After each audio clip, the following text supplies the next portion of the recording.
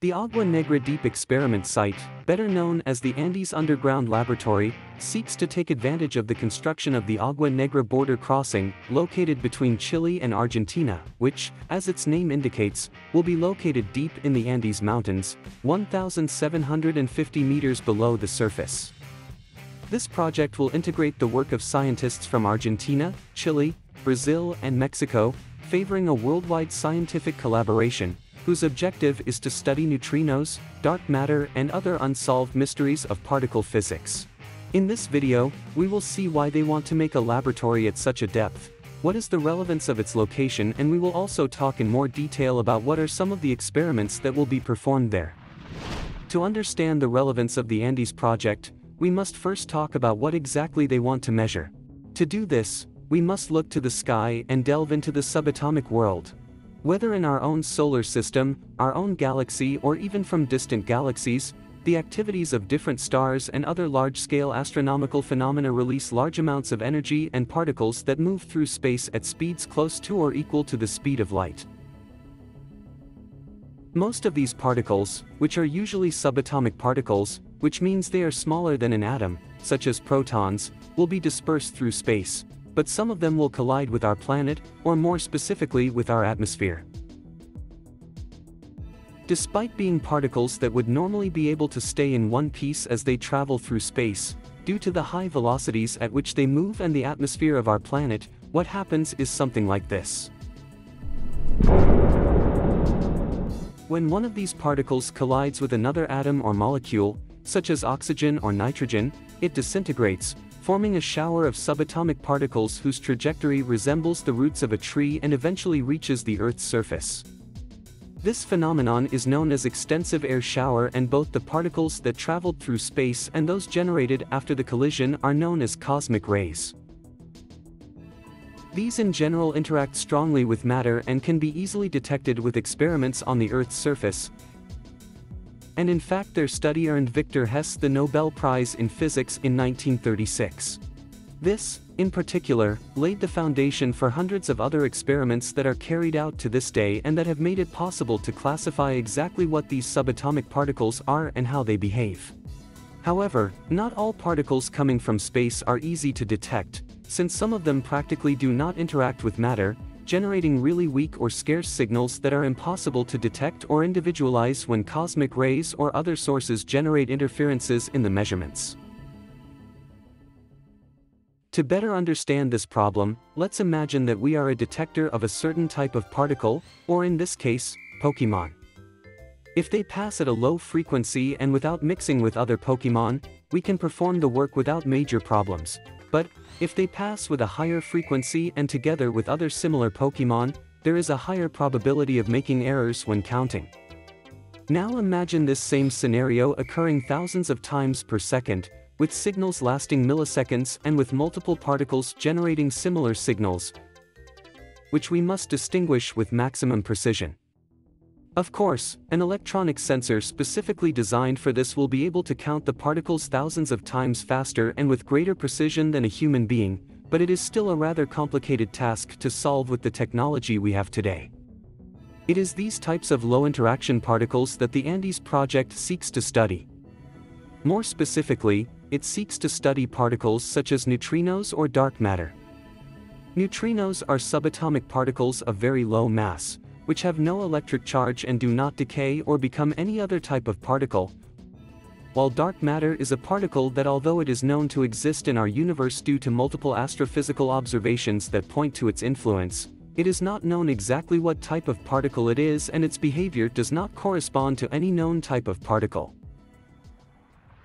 Now, what does all this have to do with the laboratory being built underground? To solve the problem of interference present during the experiments, the strategy is to use a material capable of stopping the particles that are not of interest to us, and thus reduce their interaction with the measuring instruments to the minimum possible, something like a sieve that only allows the smallest particles to pass through. Surely you have already noticed where this is going. The idea of having an underground laboratory follows the same logic, but taken to the extreme, with the 1,750 meters of mountain above the laboratory being the equivalent of the sieve. In fact, you have probably heard or seen that when working with a radioactive source, you need to take some measures, such as for example, positioning lead plates around it.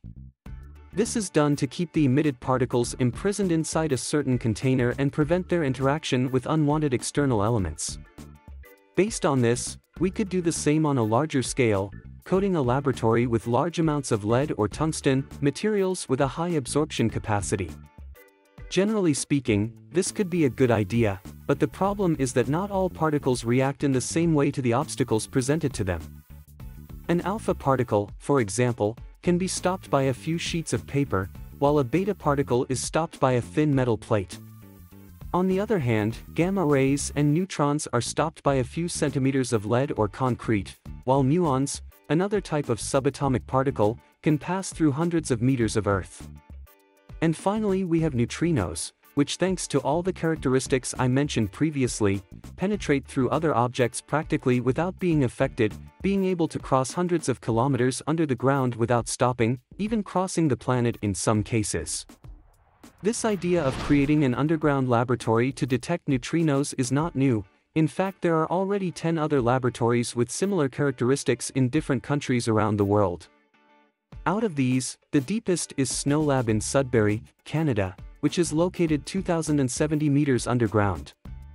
So, if there are already so many of these laboratories, and even some of them are deeper than the Andes project, as in the case of SNOWLAB, why make one more, and why specifically between Chile and Argentina?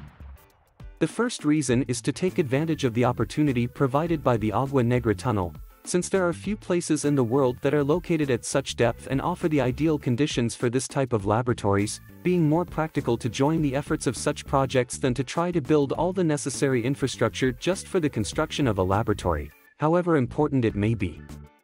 The second reason is to create a high-impact laboratory in this area of particle physics that is led by a team of Latin American scientists and that fosters international collaboration with scientists from other countries.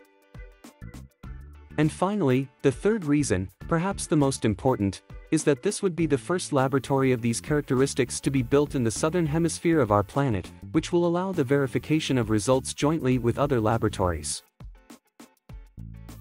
This is especially relevant for experiments that are affected by seasonal phenomena such as those focused on the study of dark matter, whose results show a cyclical behavior that repeats every year.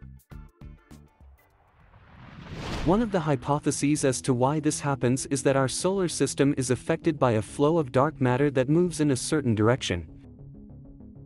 So when our planet moves in the opposite direction to the dark matter, the signals are stronger, and when it travels in the same direction, the signals are weaker. But these same variations could be due to other factors such as weather, because as our planet moves through its orbit, the seasons change with the same frequency.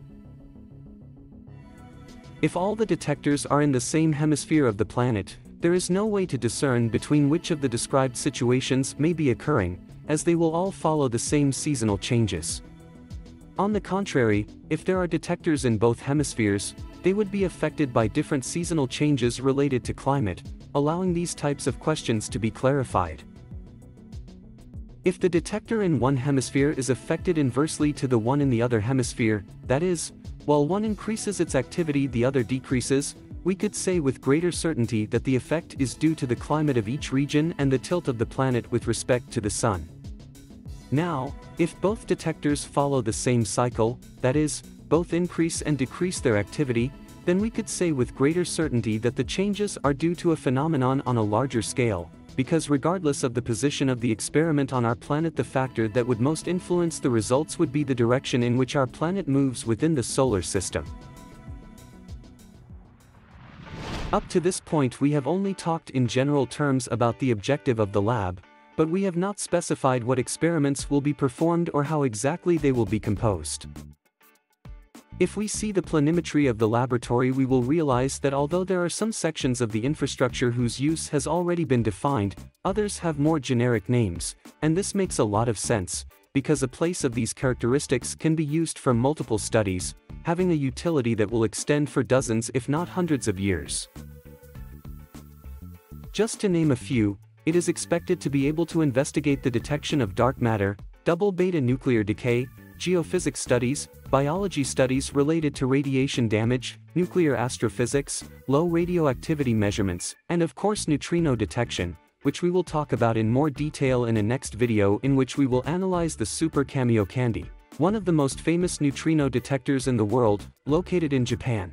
I want to thank Claudio Dib, PhD in physics and coordinator of the Andes project from the Chilean side, for using his time on this, helping us to maintain the technical rigor of this video and also helping us understand the scope of this mega project. As always, I hope you liked this video, and if you think what we do is worthwhile, remember that you can support us on Patreon to make more and better videos. That's all for now, and see you in the next video.